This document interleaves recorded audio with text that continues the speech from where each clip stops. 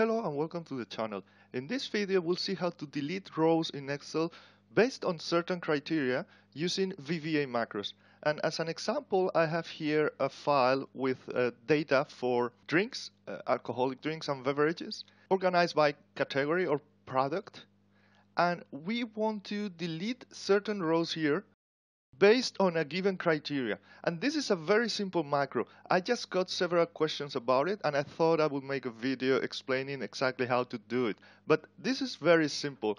So for example, one of the criteria could be the volume is less than 700 milliliters. So we want to delete all the rows that are below 700 milliliters. For example, this one here and so on. And of course we can use filtering to filter out those rows using greater than or equal to 700, but that would only filter out the rows. It would not delete it. So we are using the macro to delete and clean up this data set.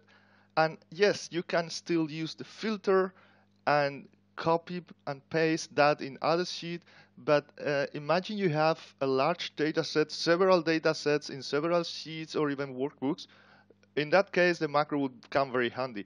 And imagine also, instead of just one criteria, you have several criteria. You want to clean up your data set based on several parameters. So in that case, the macro comes very handy. It's just a few rows of code and it will do the job in less than a second. So to make it more interesting, we are also gonna use other criteria. For example, we could use the alcohol percent, or let's say better, we use the price. So we're gonna have the volume less than 700 milliliters, and let's say the price over 1,000.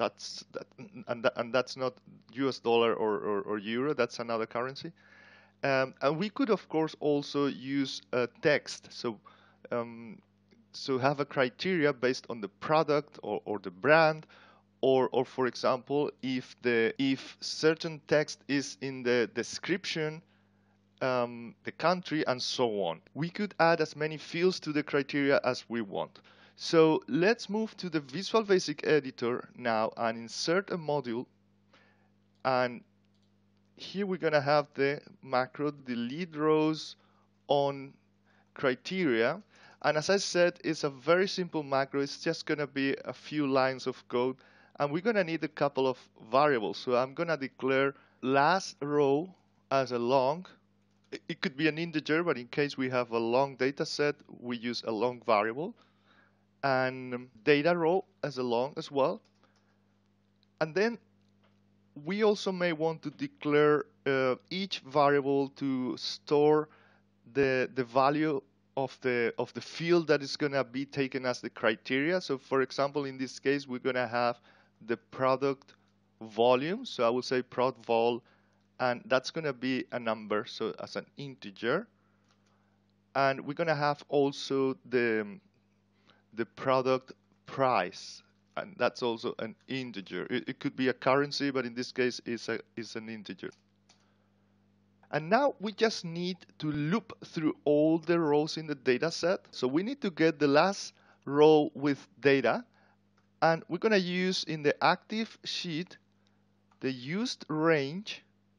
And for that, we're going to use special cells to get the Excel cell type last cell. And that's going to give us the last cell in this data set. And then we're going to have dot row. That will be the row of the last cell, which is the last row with content. And there are several other ways to get the last row with content. You've probably seen several other methods that I've used in other macros, but that's probably the most appropriate to use here.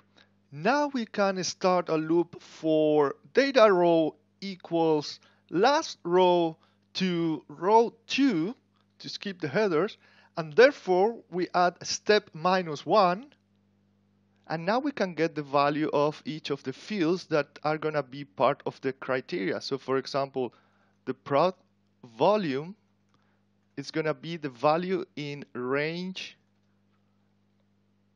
and that's going to be column D. d and data row dot value, and the product price is the range f and data row dot value.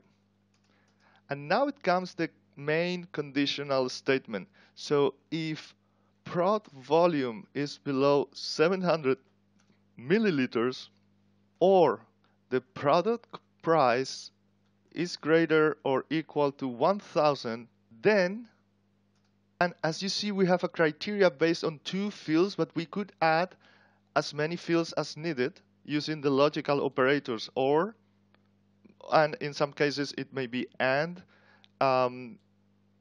as I said before, it can be numbers or it can be also text. When that criteria is met, then we're gonna have rows data row dot delete. We're gonna delete and clean up the data set. Here we end the if statement, and here we move to the next row.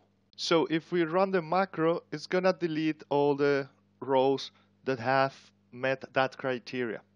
As we see, we don't have any rows now with a volume below 700, and we should not have any rows or any products with the price over 1000.